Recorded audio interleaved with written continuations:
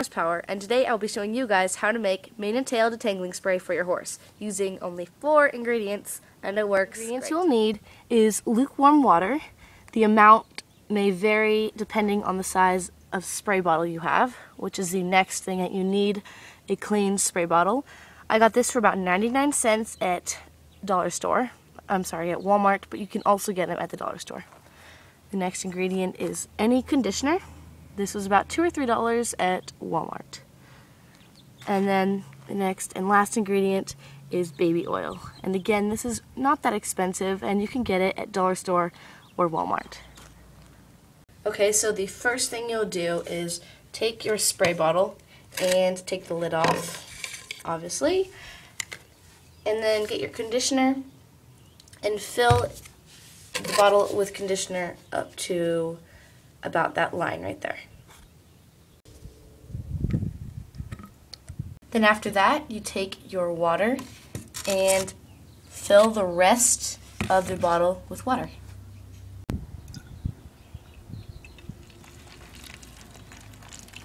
Once you have filled the rest up with water, you can't really see it that well, but it is filled with water. You then put the lid on.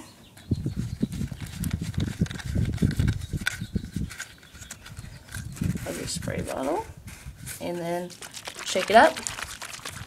After shaking it, you are done.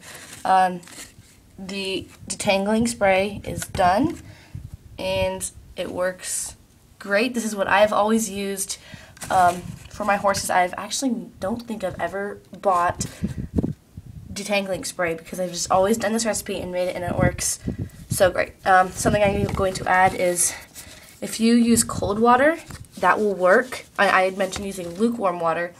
The reason why is because if you use cold water, it'll just kind of, when you shake it, you'll have more clumps and it'll be harder to mix in the water once you're actually shaking it.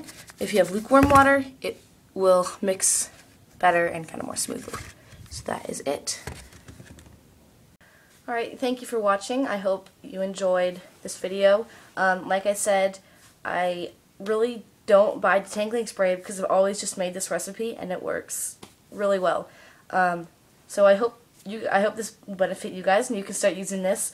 It is really not that expensive and it works great. So thank you guys for watching. Please remember to like and subscribe if you aren't already subscribed to my channel. For the people who are subscribed to my channel, thank you so much, and we'll see you in the next video.